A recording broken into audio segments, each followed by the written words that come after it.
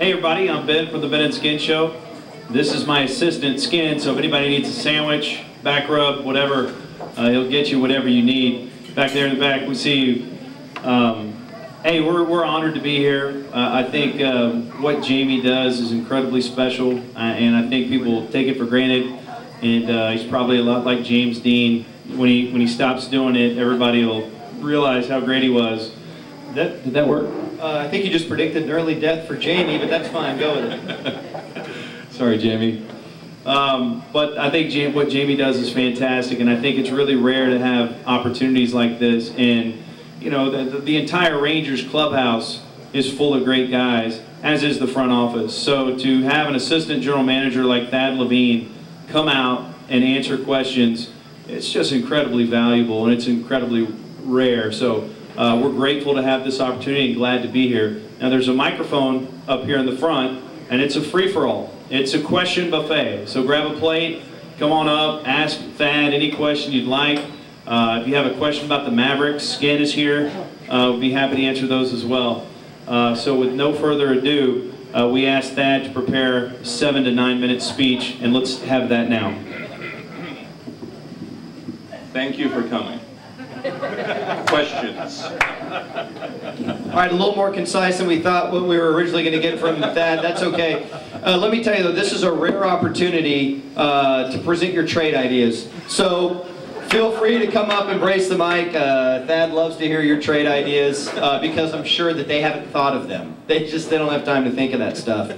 So use this opportunity. Oh, great! Here's someone right here. And by the way, if you do come up to this thing, you know, feel free, very casual. Come up, say your name, say hello, and jump right in. Everyone thinks of a soundtrack in their life, and my soundtrack in my mind was much cooler than that song. But you bring up an excellent point. Does anyone here have a sense of how much we pay minor league players? It does depend on the level. First year minor league player will make $1,100 a month, and we pay them for 5 months, so you're making $5,500. So the point you made is extremely valid. You know, these guys do not make a living off of playing minor league baseball for the most part.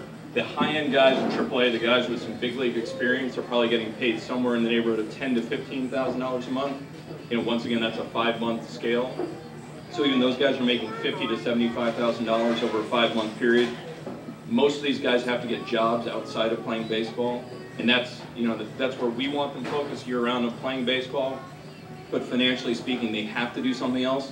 A lot of these guys go play winter ball to earn some money in the off season. But those who are not advanced enough to play winter ball sometimes do have to take jobs. So what are some of the other things we can do? Now, in terms of what we pay minor league players, that is part of the collective bargaining agreement in terms of that first year salary of $1,100. So it's not as if as a team we would establish a unilateral policy where we just decide to pay everybody $10,000 a month.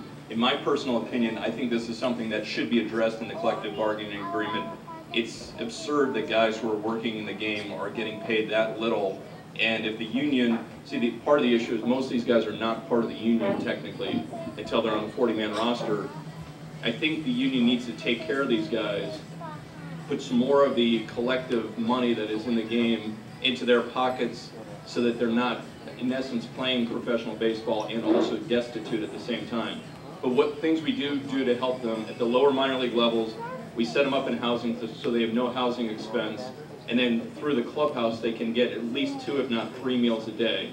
And we've tried to invest more money in having those be more nutritious meal options. So more or less, these guys don't have to spend money on housing and food. They probably end up spending on 1 meal a day if they have breakfast, but truly they can eat lunch and dinner at the ballpark every single night.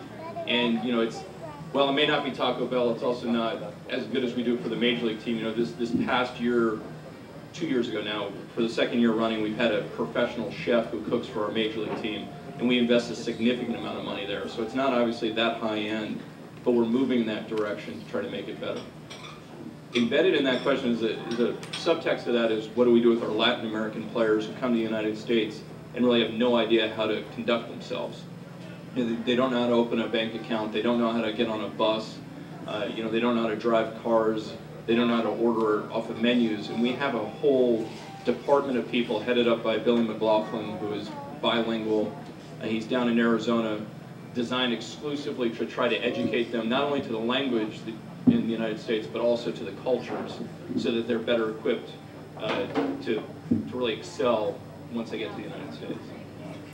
You know, along those lines, I'm sure there's a lot of 19 and 20-year-olds that probably don't have a lot of good life experience that are suddenly on the road and playing baseball all the time. It's almost, I think, of like a college football team having advisors and something to help. Do you guys have those kind of folks in the organization as well? Yeah, you know, for the 18, you know, really 17, 18, 19, 20-year-old kid who's playing rookie ball, we actually have them housed in the community with a family, so that they, maybe the first time they're away from their parents, but they have some parental guidance while they're there, so they can ask those types of questions. A lot of these guys have agents, some of them don't, so they can ask some life advice there, but we do have them with host families so that they can stay on the straight and narrow, at least for the first couple of years, until they get that experience under the belt.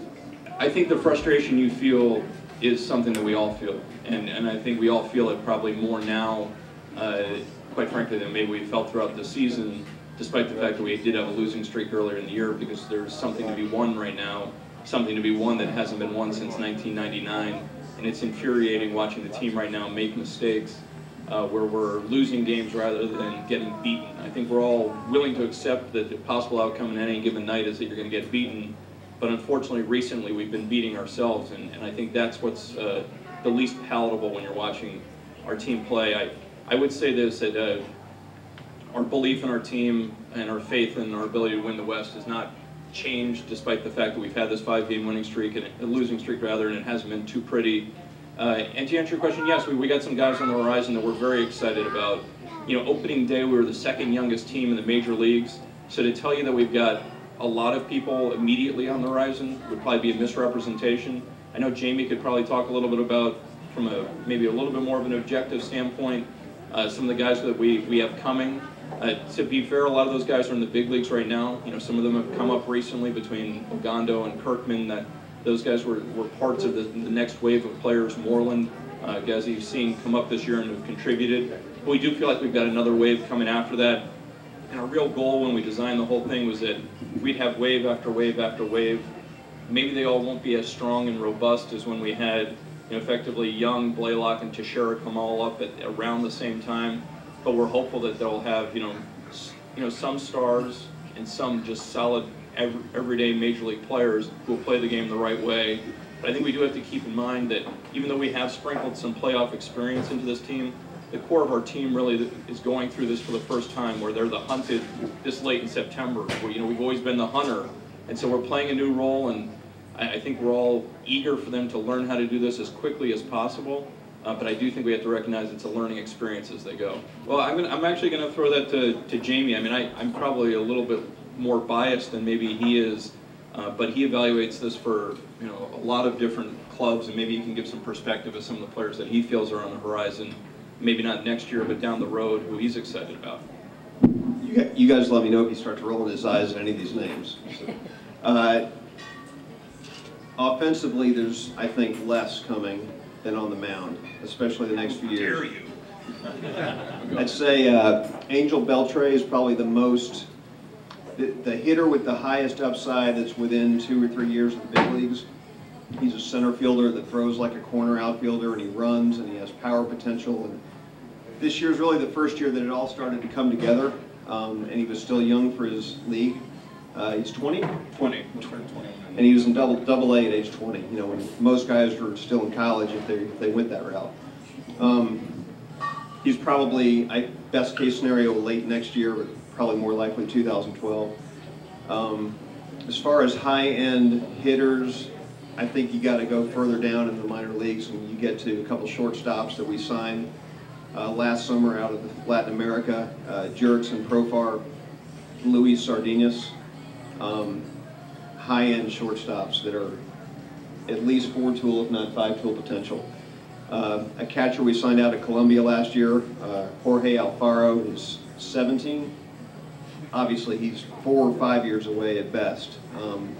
Big upside there. Ton of pitching, though. I mean, you know, Thad talked about the waves, and you know, we saw 4 or 5 rookies come up this year and make impacts. Next year, you'll start to hear Tanner Shepers and Martin Perez. We started to hear their names this year. Next year they probably both arrive, certainly Shepers at some point. The wave after that is probably fronted by a left-hander named Robbie Erlin, a 6-foot guy that doesn't pitch like a short reliever, like sometimes you think of Billy Wagner and guys like that that are shorter left-handers. And then, we drafted Jake Skull in the first round this year as a center fielder that does a little bit of everything if it all comes together, but he's also, 3-4 years away at best. Do we have a third baseman who can play defense? I mean, nothing against Michael, but not what it was. We have a third baseman who can play outstanding defense, who's been in the organization for 3 months, named Mike Oltz, who we drafted in the second round this year, but he's 3 years away, and he's got to prove it with the bat before he ever gets here, but he's a plus defender. But I'm not going to answer the Michael Young question. I'm going to hand the mic back. One point you made, which I don't want to gloss over, is the job our player development coaches and our scouts have done has been absolutely tremendous. For 6 of our 7 teams to make the playoffs this year, which I don't think this franchise has ever done before, and I quite frankly, I'm not sure how many franchises have done, especially in light of the fact that we have a chance to go to the playoffs in the big leagues as well, is really remarkable considering how much movement we've had throughout our system. What with trading all the players we did throughout the season to try to improve our major league team, and the promotions of some of our very young players. So I definitely tip my hat to all of our player development and scouting guys. The question you asked about the September call-ups, we do intend to have probably one last wave of call-ups, depending on how the Oklahoma City team does.